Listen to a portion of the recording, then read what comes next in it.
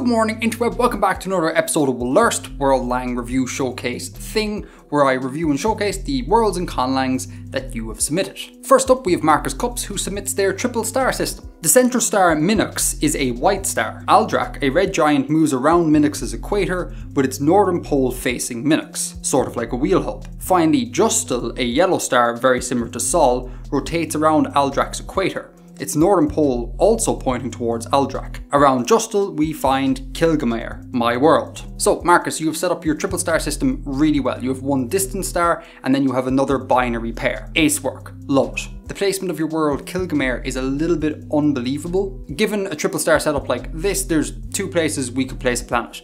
Either you could put it around Minnox, or you could have it orbit both Alderac and Justel. But orbiting just Justel alone, that's a bit weird and quite an unstable scenario, so I would consider perhaps reworking this. Overall though, great work. Next up we have Evan Robbins, who submits the phonology to their conlang Tlânłae. This chap here is a Wheeler approximant. I can't do Wheeler approximants, so apologies. Anyways, this is the phonology of my conlang Tlânłae. The syllable structure is CCVCC. Some things to note in this inventory is a three-way allophony of the alveolar, velar and uvelar nasal based on its clusters. The diphthongs are odd, but not so much so, and add a lot to the orthography. Vowel length is marked with a circumflex. So yeah, the three-way allophony there in your nasals is definitely a little bit strange.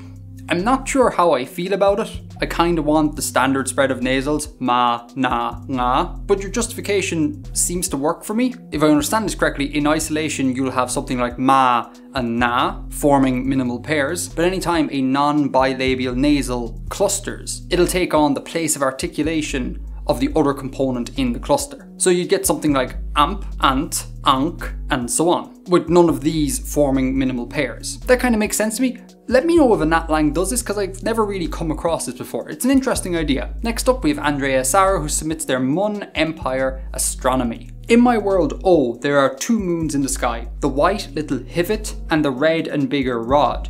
Their cycles are based on the current calendar system in the Mun Empire, a 360-day year with 6 months of 60 days each, divided into 10-day weeks. Months start with 2 full moons, and weeks start every half cycle of Hivit. Days are named Dagun, Dagu, Dagte, Daku, Midag, Dagsi, Dagset, Dago, Dagno, Endag. Calendar building can definitely be a bit of a nightmare trying to make all the various different bodies fit together. That's why I often advocate to have moons, if you're going to have multiple moons, orbit in an orbital resonance. Something like 1:2, 2:3, etc. And that's exactly what you've done here. Hivit orbits exactly 3 times for every 2 orbits of Rod. This is a very stable situation, and also it makes for an extremely easy calendar, so well played. Glad to see orbital resonances in action. You mentioned that one of your moons is white, so fairly moon-like, but the other one is red. That's interesting. I wonder how you're justifying that. Is it magic, or is it something more mundane, like high iron content rocks or something like that? Overall, great work. Next up we have Puyo Puyo, who submits the phonology for their conlang Sekatsia. I've made a conlang inspired by Oa. It's called Sekatsia. I've changed the phonology so many times that I think this is the one I'm most comfortable with. Sekatsia is supposed to be a Slavic lang. What I like about the phonology is that it's almost symmetric. What I dislike about the phonology is that I think there's too many sounds for my minimalistic mind. The whole idea of me being here is to make like little tutorials so that people can take them and create their own worlds and languages, and it's always so fun watching it come back at me, watching me see the results of that. So thank you so much for creating this phonology and this conlang. It really means a lot. A couple of things I consider changing. I'd consider adding in a voiceless velar plosive, ka. I find it a little bit strange that that's missing. And also, given that you're going for a Slavic lang, I would consider dropping the bilabial trill.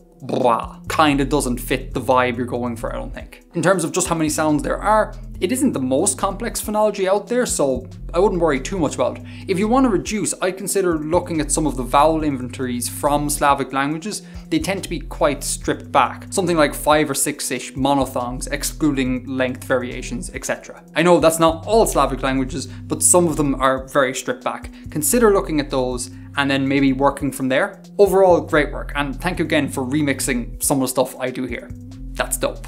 Next up we have Sulaimann Salim, who submits a post-apocalyptic setting of the Greater Scilly Isles. FYI, the term Greater Scilly Isles is something that comes up in the lore of my podcast. It's our little silly term for all of these islands. So being Irish, I'm going to focus on Ireland, and Sulaimann has created the following. From north to south on the island of Ireland there are the autonomous region of Ulster, the reborn Kingdom of Ireland, the Socialist People's Republic of Dublin, the Coalition of the Free Irish, the vassalship of the Lords of Dingle, Limerick, and Cork. So this was submitted as kind of like a fun little joke, but I spent way too much time thinking about how this scenario might come to be. I don't know what caused this apocalypse in Sulaimann's setting, and that likely has ramifications for how the geopolitics plays out. I wonder if the general gist here is that there's been a civil war between the reborn Kingdom of Ireland and the People's Socialist Republic of Dublin. They seem like they may have views that are diametrically opposed. I wonder, did this conflict destabilize the region enough that like an additional plantation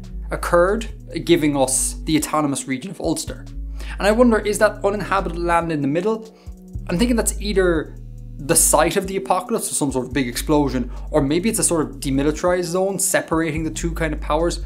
I don't know. This is all just guessing because you haven't submitted any lore, and I realise no one outside of the Greater Scilly Isles cares about this whatsoever, but I really care, so if you want to submit me that lore, I will be more than happy.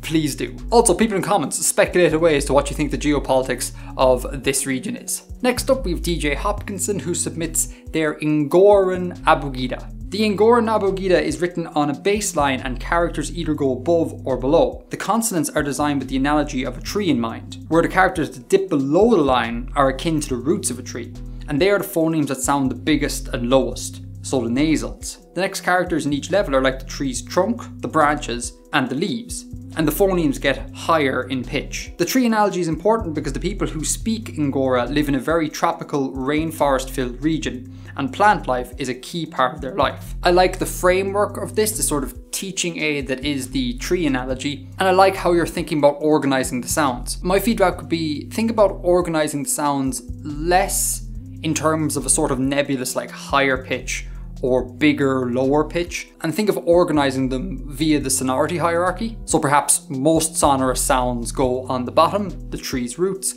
and least sonorous sounds go on the top. I don't know, like the linguistics nerd in me would kind of prefer that. You also left the recording, so let's have a listen to that. Korotino koshwankoshi, korotino sishwankoshi ang mataroa, sirbato ang gorona kafashio kakadi mataroa situru, ang novokorani shwankoshi. Oh, those trills. Oh my god, I wish I could do trills like that. They sound so good. Next up we have Sam Katz, who submits a postcard from the capital. I submit to you a postcard from the capital. It's meant to be a map of the capital city of my homebrew D&D setting that you can write a letter on the back of and fold up into an envelope. The Empire is a massive China-like country with Steam Age-ish technology in which the government is all wizards who have to pass exams in civics to qualify.